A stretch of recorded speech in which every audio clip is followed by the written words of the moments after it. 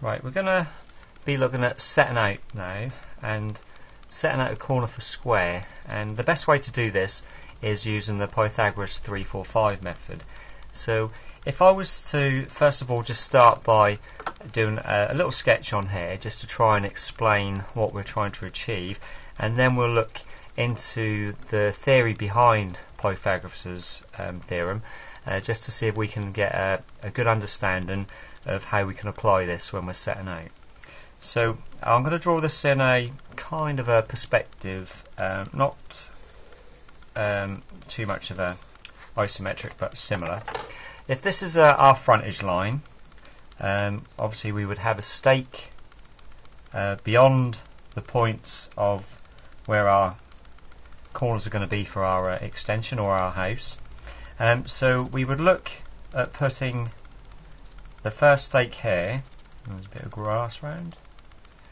Okay, so these are our first stake. We'll call this one stake A, and obviously on the drawing you would look at the width of the house and you would measure from here along the frontage line to get stake B.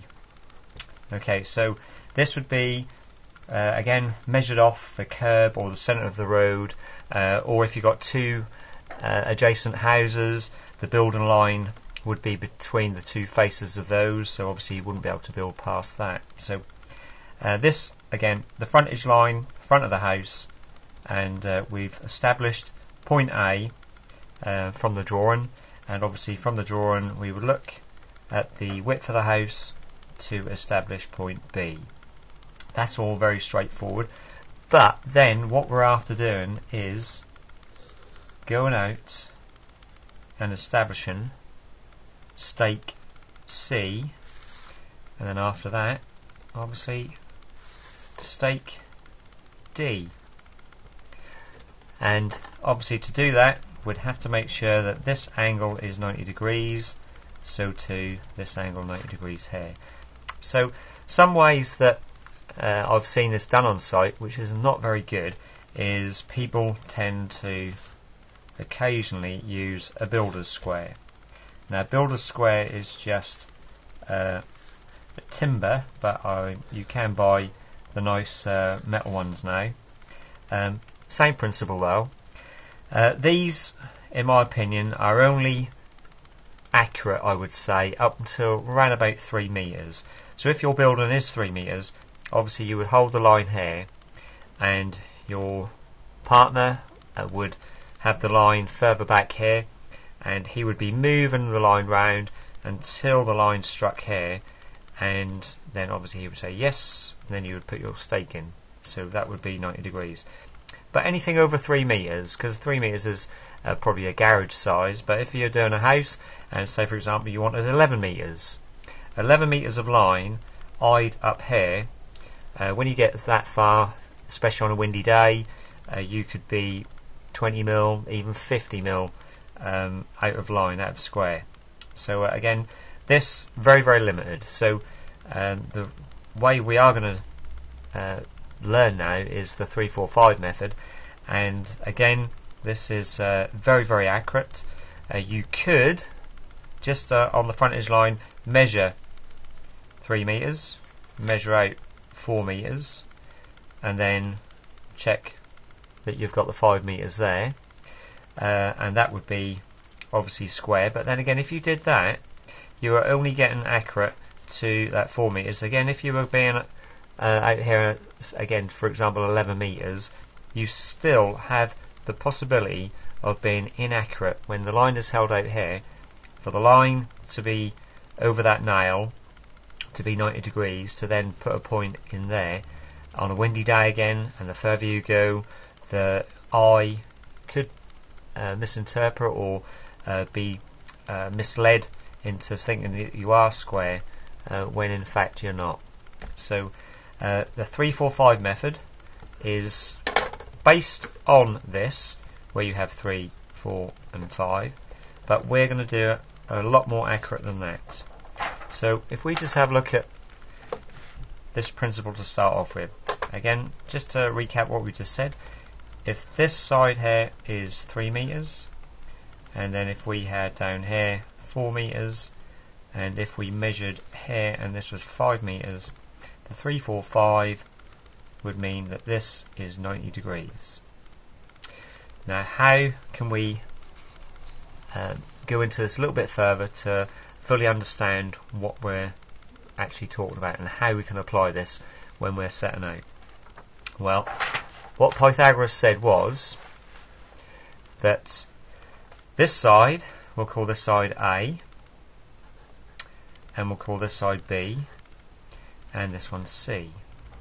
So what Pythagoras said was, again, this is the 3, 4, 5, but we're going to forget those numbers for a moment. We're going to, what Pythagoras said was, A squared plus B squared equals C squared. Okay, so that is the formula.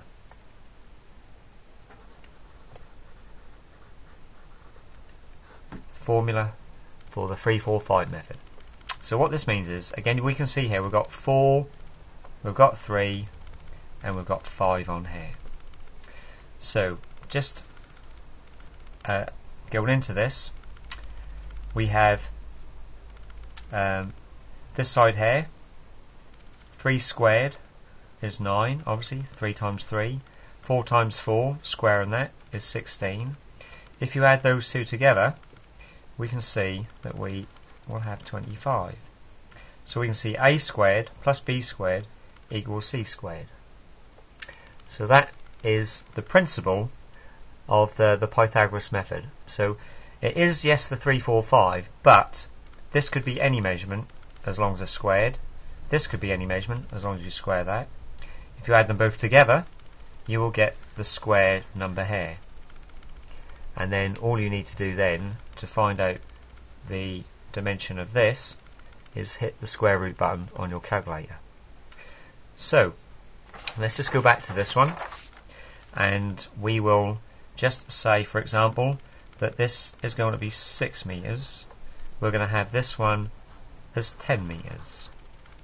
So we want to find out the length of this side here. We'll call this side A, we'll call this B, and we want to find out what C is.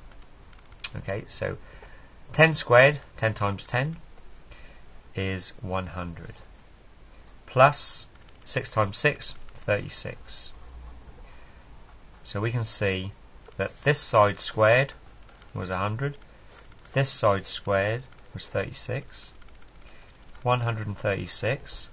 So we know that 136 is in this side here, 136. So to find the dimension here, we need to find the square root of 136. So I do apologise for the calculator that I have now. My phone updated, and now I'm stuck with this one. So what we have is 136, and there's the square root button. So we hit the square root button, and we can see there we have got 11.661. So this dimension here is 11 meters 661. Okay, so that's the principles of it. In the next video, we're going to explain how we use this on site with a tape measure.